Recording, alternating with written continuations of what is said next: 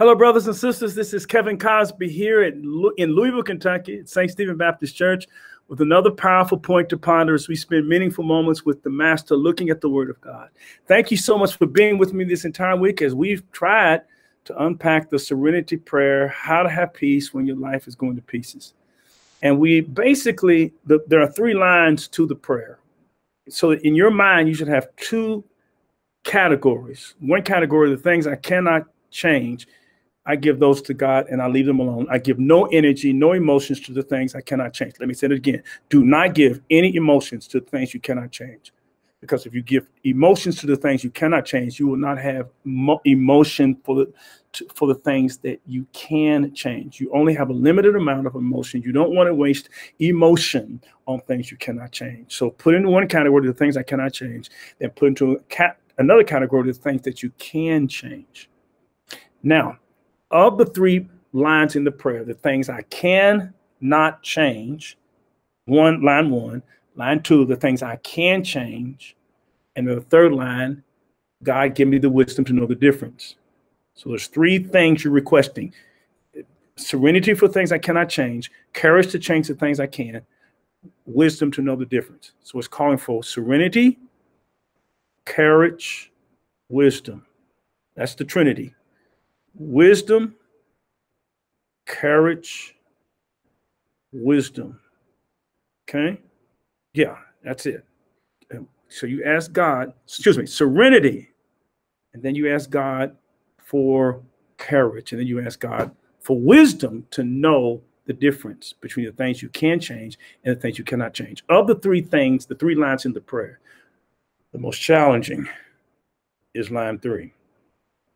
Knowing how to differentiate what I can change and what I cannot change is important. Asking God, is this something I cannot change and I need to leave alone? Or God, is it something I can change, but I just don't want to change it? I'm using it as an excuse. I'm putting it in a category that it does not belong. I can change it. I just don't have the courage. I just don't want to change it. I'm just making an excuse. And having the wisdom to know the difference and wanting God to give you the wisdom to know the difference is critically important. And it takes wisdom to know what you can change and what you cannot change. It takes wisdom. Of all the gifts that God can give us, perhaps there's no gift greater than the gift of wisdom. Remember Solomon, when Solomon became the king and God asked Solomon what he wanted. And Solomon said, God, because I have a lot of decisions to make, grant that I might have wisdom. And we're told that God was so excited about Solomon's request for wisdom. This is what it says: give me an understanding heart so that I can govern your people well and know the difference between right and wrong. For who by himself is able to govern this great people of yours? The Lord was pleased with Solomon, that Solomon had asked for wisdom. God was pleased that Solomon had asked for wisdom. Verse 11. So God replied, because you have asked for wisdom in governing my people with justice and have not asked for a long life or wealth or the death of your enemies, I will give you what you asked for. I will give you a wise and understanding heart, such as no one else has had or ever will have. And I will give you what you did not ask for, riches and fame, as a bonus. No other king in all the world will be compared to you for the rest of your life. So Solomon asked for wisdom, and God gave him wisdom. And what is wisdom? Wisdom is simply seeing things from God's perspective. How do you get wisdom? You ask for wisdom. But Proverbs chapter 9, verse 10 says this, very important. Proverbs 9 and verse 10 says, the fear of the Lord is the beginning of wisdom. The fear of the Lord is the beginning of wisdom. Now, what does that mean? The fear of the Lord is the beginning of wisdom. Fear does not mean trembling. It does not mean I'm nervous about God. That's not what fear means. Fear means simply taking God seriously. God, I take you seriously. And to take God seriously is the beginning of wisdom. That's how you move into wisdom, by taking God seriously. Proverbs chapter 3, verses 5 and 6 says this: trust God from the bottom of your heart. Don't try to figure out everything on your own. Listen for God's voice in everything you do, everywhere you go. He's the one who will keep you on track.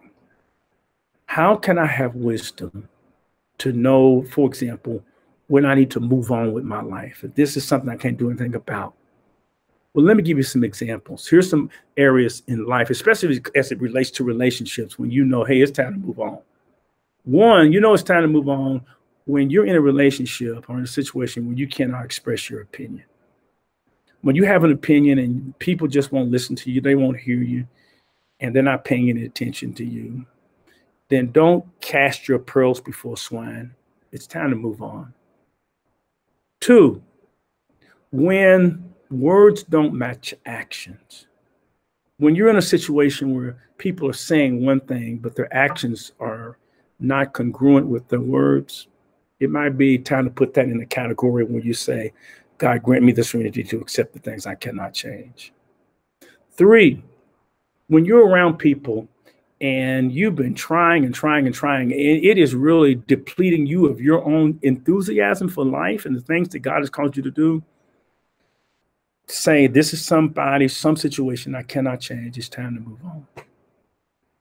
Four, you know it's time to move on when you have to be someone other than who you fundamentally are. When you got to constantly alter who you are fundamentally as a person, your values. Well, it's time to move on. You can't change that. It's time to move on. And five, you know it's time to move on when your health is suffering. When it's really affecting you because you're trying to change something or change somebody and it's just not working, it's time to put that person in the I can't change this, I can't change them category and move on and redirect and refocus those energies on the things that you can change. What a powerful prayer. As we close, let's read it just one more time, the entire prayer. God, grant me the serenity to accept the things I cannot change. Give me the courage to change the things I can. Because I'm going to change some things. You're going to change some things in your life. Some people are not going to like it. So it's going to take courage. And the wisdom to know the difference. Give me wisdom like you gave Solomon. And then, Lord, help me to live one day at a time, enjoy one moment at a time. This is Saturday. Quit worrying about Sunday. Just deal with Saturday. Accept hardships as the pathway to peace, taking as he did, namely Jesus, the simple world as it is. Oh, we wish things were different, but you got to live life on life's terms. This is the way it is. I wish it was different. He says, not as I would have it, but as it is. Because the reason why people drink in AA will tell you is because they're trying to alter themselves because they can't alter their world instead of asking God for the strength to deal with life as it is. Trusting that he will make all things right, like the scribble and the artist who makes a masterpiece from scribble. If I surrender to his will so that I may be reasonably happy in this life and supremely happy with him. And the word reasonably happy means that you're never going to have everything right in your life. And if you're waiting for everything is right, you'll be a frustrated person. But you can be reasonably happy in this life and supremely happy with him forever and ever in the next. Amen. What a prayer. What a prayer. So let's pray together. Heavenly Father, thank you for your goodness to us and this wonderful prayer. And don't let us just say the prayer. Help us to truly pray the prayer. And we know that we're praying the prayer when we live it out. Grant your people peace and serenity so that they can have peace when things in life are going to pieces. In Jesus' name, Amen. Thank you so very much for being with me this entire week on the Serenity Prayer. Tomorrow is the Lord's Day. We will gather for worship. I hope you'll join us at SSC Live TV. Worship begins at 9 o'clock online. So I hope you'll join us online, or if you're in Louisville or surrounding areas, that you'll join us at our various campuses on our Indiana campus at 8:30, in Louisville at 9:30, and then our Hardin County campus at 11:30. But if you're watching online, join us at 9 o'clock at the pre-show with Miss Crystal Goodner Spratt. I hope you'll be with us tomorrow. But until that comes, look, you stay peaceful, stay cool, and don't forget in the midst of COVID-19 to stay safe, stay sane, and don't forget that God is in control.